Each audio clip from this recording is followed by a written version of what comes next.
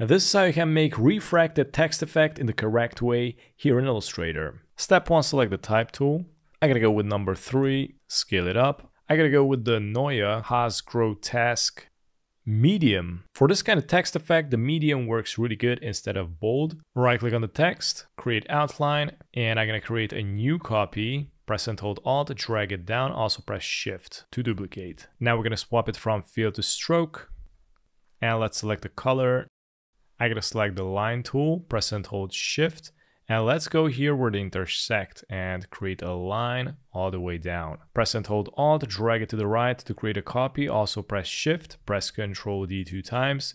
Select them all, stretch it all the way until it's going to intersect at the end of the number. Now I'm going to create a new copy, press and hold Alt, drag it on the other number. And what we're going to need to do is basically place these lines where they intersect right here at this point with this other line. So as you can see, it is going to cut in half. So in between these lines is 50% and the right side again another 50%. If you cannot match it correctly, there's another technique. You can select the circle, press and hold Shift, make sure to intersect it with this line, scale it up, and then make sure to intersect it with the other line on the right. Now select the direct selection tool, delete this anchor point, press on delete, and I'm gonna push this line up where they intersect here, select the bottom lines, and just bring them out until it's gonna intersect with the half circle at this point. Now I can delete it. I'm also gonna delete this line. And from here, I'm going to select all. Let's go to the Pathfinder, click on the 3 dots and select divide. Deselect and select it again, right click on group.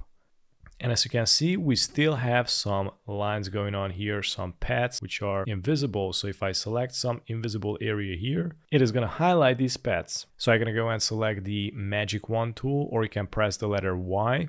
And I'm going to click on one of these paths and it's going to select all of these invisible paths. Press on delete to remove. Now we're going to need to group every vertical shapes. Right click, group, do the same with the rest. Alright, so next I'm going to select the widest shape. So this one, for example, and we're going to go to the transform and we're going to check out the width size. So this is the width size. I'm going to press Ctrl A, press Ctrl C. And I'm going to select the full number and I'm going to click on this one and it's going to highlight it. From here, let's go to the align, click on these 3 dots and you can see here we can copy paste the width. I'm going to press Ctrl A and then Ctrl V. So this way it copy pasted the width of this element here. And all you need to do is click on horizontal distribute space. And it's going to add as much space as the width of the shape. And let's do this with this shape as well. Select it, click on one of these to highlight. Let's go to the align, 3 dots.